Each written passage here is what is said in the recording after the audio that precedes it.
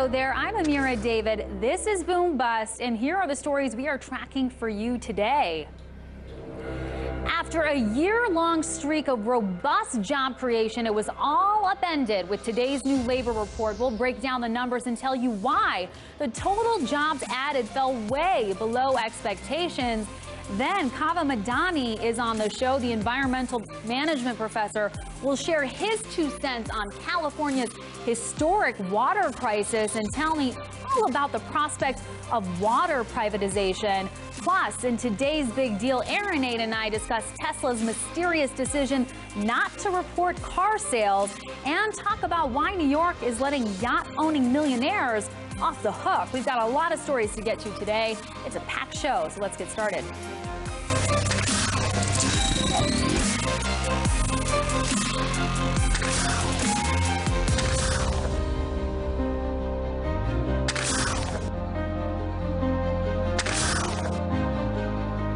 California's historic drought has thrown the state into crisis mode. After a winter of record low snowfalls, Governor Jerry Brown announced the state's first ever mandatory water restrictions this week. He called for a 25% reduction in water use and encouraged water districts to charge consumers for more excessive consumption.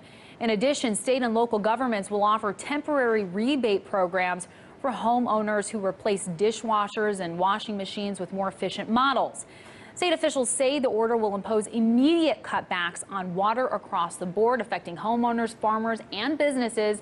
But even though the executive order may be a good first step, California and many other drought-stricken places in the world have a much larger issue to deal with. They need a more sustainable long-term water management model. To talk about the current situation and the global ideas that are now being proposed to remedy this problem, earlier I spoke with Kaveh Madani. He's a professor of environmental management at Imperial College of London, and he's a researcher at the University of California, Irvine. He's also the founder of Water SysWeb. I first asked him for his thoughts on the governor's executive action. I believe these are historic moments for California's water management. Of course, this is happening under pressure, but sometimes we need big pressure for making big political and institutional reforms. California, of course, is unfortunate for having a drought like this, but indeed, in the long term, this would benefit the state. Last year we had another big move for California regarding its groundwater management and regulating groundwater. And now it comes a mandate which is asking and forcing the cities for saving water. And I think this is a big move. Of course, the amount of saving might be I don't want to call it minimal. It's still huge, but it's nothing to save California's water problems. And that's what everyone understands. But in the long run, it establishes, I think, a new culture. People start to believe that this is a situation they have to deal with. And California is not a wet place. It's a dry place, and we have to cope with it, and we have to manage water very efficiently and make the best out of it. The Metropolitan Water District of Southern California is already considering rationing water by the summer unless conditions improve. What kind of rationing do you think they're talking about here further than what we've already seen? What would that entail? Rationing is gradual, right? So we increase the force as we go forward. Last year, the governor asked for voluntary movements and conservation. Now we have a new regulation which is forcing the conservation. Some counties and some places and some cities have done already well. They have tried to conserve. Now the mandate is forcing the ones which didn't care much or haven't done much about it. So they have to also comply with the new order. And as we go forward, if the situation becomes worse and worse. So normally we start with minimizing irrigation of the lawns and making sure that we're not using a lot of water there. And later on, and hopefully we don't get there, but it might even affect water use at household level. I don't think that's going to happen at this point in time. And still, we have a lot of water. And the other good thing about California is that California has a very flexible water management system, very smart system, has a strong water market. And once the situation gets worse, the economic efficiency of water use is going to increase. So water is moving toward where money is, or where the willingness to pay for water is higher. And that's normally the urban area. So agricultural water would eventually move, if it has to urban areas that are in greater need of water. As I understand, right now the state has about 1 year of water supply left in its reservoirs. Its strategic backup supply of groundwater is also rapidly disappearing. It seems like at this point, everything California is doing is more to fix this in the immediate future. But what about the long-term strategy here? What happens if this drought doesn't cease and it goes on for years or even decades?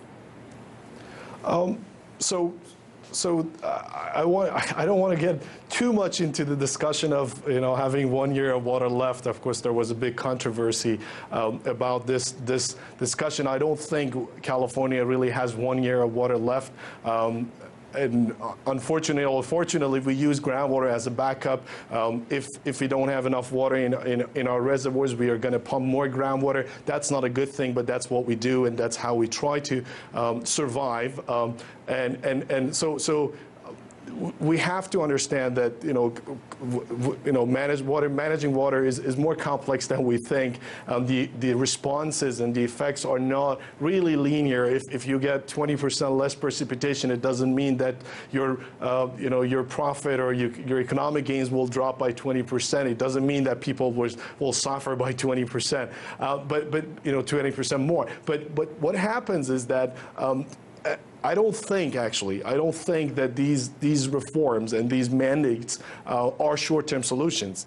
They help us a lot in the short run, but I really am happy for California because I think these things help California in the long run. So I see them actually as long-term solutions. The groundwater regulation was a big thing, was a big move for California. California needed it for a long time, and it's finally happening. Of course, there are still a lot to be done. But these are big things for California. So these efforts or these reactive measurements, I think, or measures would help California in the long run. So there are lots of benefits. I don't think that we really run out of water in a year.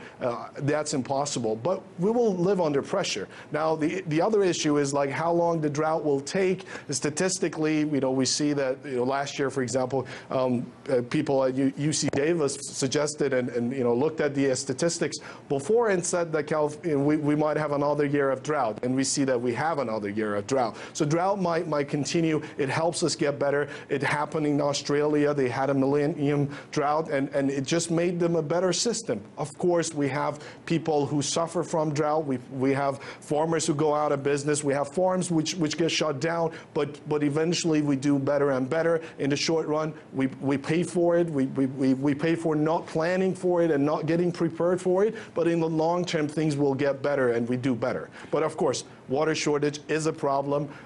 Global warming is a problem. Losing snowpack, which is the largest, natural surface water reservoirs for California, is a big issue, and Californians are suffering from what's happening at the moment.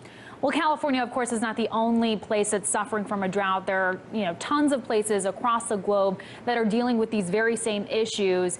And one idea that's been thrown out there is the prospect of long-term bulk water exports across international borders. What do you think about that as a viable solution? Is that cost effective? So, I mean, you already actually answered the question. I think it's not cost effective when you compare it with other alternatives, like, say, using less. What we have is in situations like this, when we got a water crisis, when we have a serious water shortage, we come up with emotional responses, emotional solutions, I would say.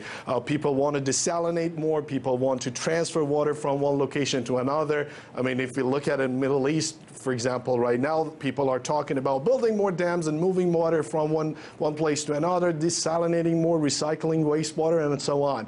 But when you compare these solutions, these are structural solutions, these are engineering solutions, hard solutions. When you compare them with soft solutions, like using less, I mean, it's just a rational person, a smart person should go for that first. I mean, try to use less water.